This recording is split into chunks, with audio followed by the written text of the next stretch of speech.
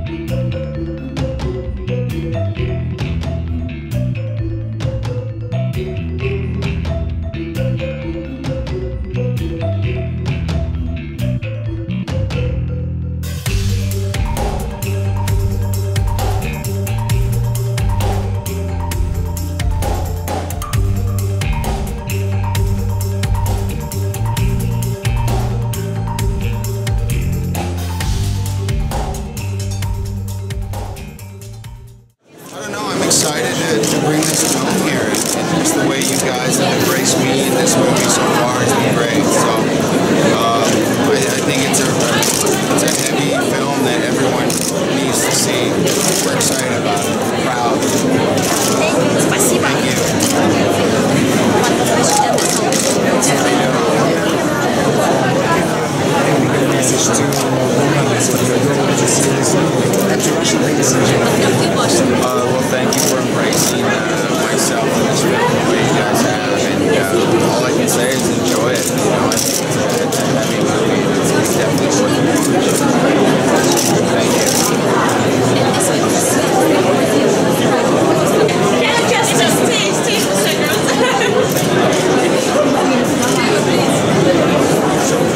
Дамы и господа, премьера фильма «Уцелевший» начинается.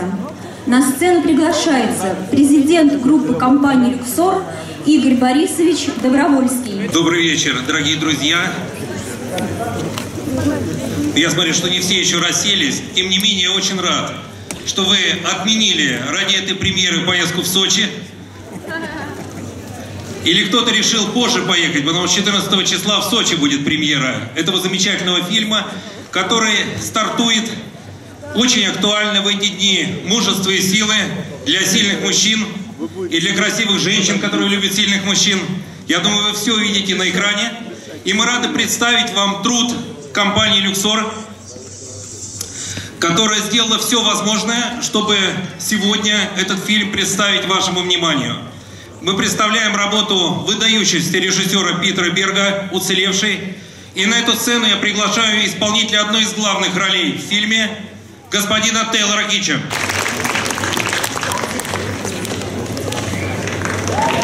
Ну, можно поддержать аплодисментами чуть поактивнее.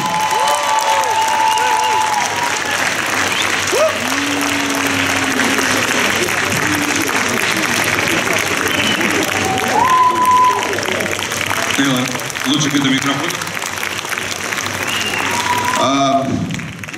Thank you all for coming tonight. It is every time this is my second time in Moscow, and I had a press conference earlier, and I really do mean it that you guys really do embrace me, and I'm excited for you guys to see this film, and well, I'll let you. Большое спасибо за то, что вы сегодня здесь. Я второй раз приезжаю в Москву, и вот уже второй раз меня принимают здесь. Просто здорово. Большое вам спасибо. И я очень рад представить вам свою работу. Очень рад представить вам тот фильм, который вы сегодня увидите на этом экране. Thank you. Спасибо. This is a true story about the most lives lost in a Navy SEAL mission. And it happened in 2005. То, что вы сегодня увидите, это реальная история. Этот случай действительно имел место в 2005 году в соединении «Морские котики». And from Pete Berg to Mark Wahlberg to Ben Foster to Eric Bana to Emil Hirsch, this is a true passion project for all of us. And it was an incredible thing to finally get it made and be a part of. И должен вам сказать от имени всех ребят, от имени Пита Берга, от имени Марка Уолберга, от имени Эрика Баны, Эмиля Хирша и всех, кто принимал участие в работе над этим фильмом, мы всю душу вложили в тот фильм, который предстоит увидеть. We truly believe it's more than just your standard war film, as many people are trying to call it, but I feel it's a story of brotherhood, of courage, and just inspiring piece of humanity that went on this day. И я хочу вам сказать, что, на мой взгляд, это не просто, что называется, обычный фильм о войне. Это нечто гораздо большее. Это история о мужестве. In Moscow, and to have this full circle moment, and I tell you from the bottom of my heart, from Pete's heart, that we thank you so much for your support. And I won't bother you anymore. I just want you to enjoy the film, and thank you again. И я очень тронут тем, что я сейчас нахожусь здесь, в Москве, что я окружен таким количеством преданных зрителей. И я больше не буду говорить, я позволю вам все увидеть самим своими глазами вот на этом экране. Большое вам спасибо.